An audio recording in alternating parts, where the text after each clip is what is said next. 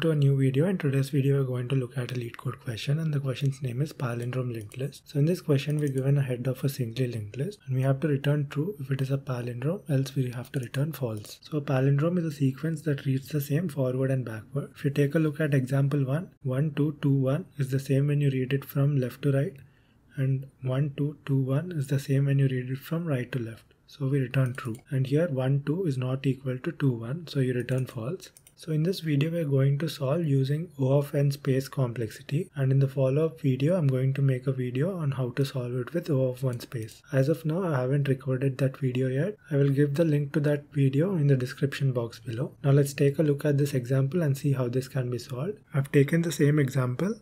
So this is the head of the linked list which is pointing here.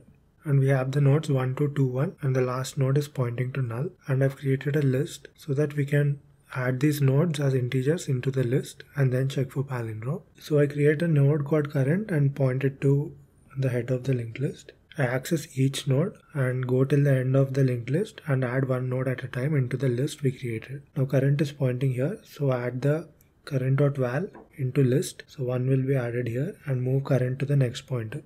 Now current.val is equal to 2 and add it into the list. So 2 will be added here and increment current. Current is pointing here. Add current.val to the list. Current.val is equal to 2 again. So add it to the list and increment current. Now current is pointing here. Current.val is equal to 1. Add it to the list and increment current. Now current is pointing to null. So we end the iteration and we got all the elements into the list. Now we have the list in the same order as the nodes inside the linked list. Now we declare two pointers to check for palindrome.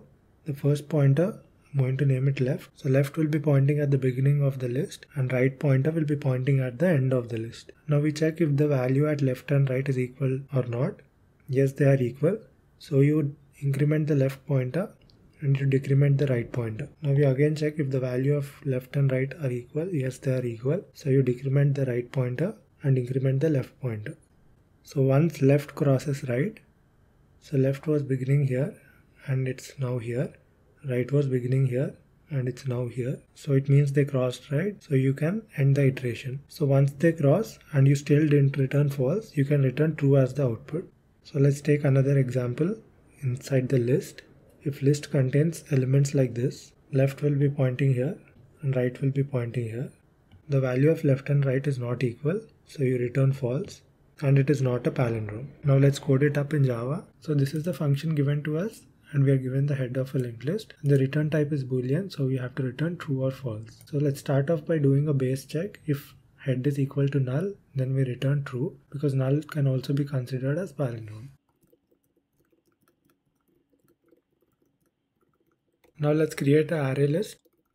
Since the values inside the nodes are integers, let's create an integer array list. Now let's create a current node and point it to the head of the linked list. So with this current pointer, we're going to access each node and insert it inside the list we created. Now we iterate until current does not reach the end of the linked list.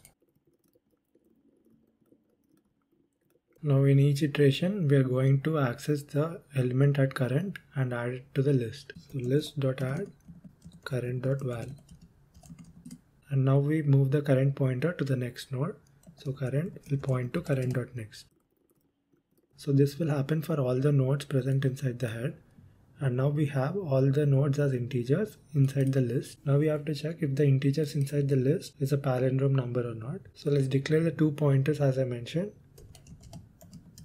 Left will be pointing at the first integer and right will be pointing at the last integer at the end of the list.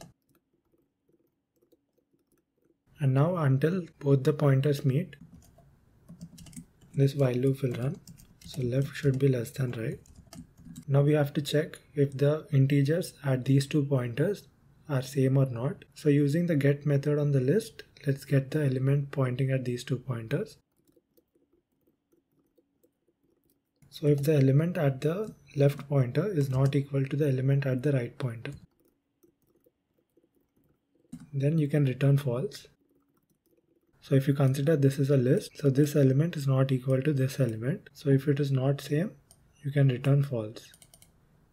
Else you increment the left pointer from here to here and you decrement the right pointer from here to here. So left plus plus and right minus minus. And finally, outside the while loop, you can return true if it has not returned false here. It means that it is a palindrome number. Now let's try to run the code. Our test cases are running. Let's submit the code. There you have it, our solution has been accepted. So the time complexity of this approach is O of n because we are doing a one pass to reach the end of the linked list, and the space complexity is also O of n because we are using an array list to solve this question. That's it guys, thank you for watching and I'll see you in the next video.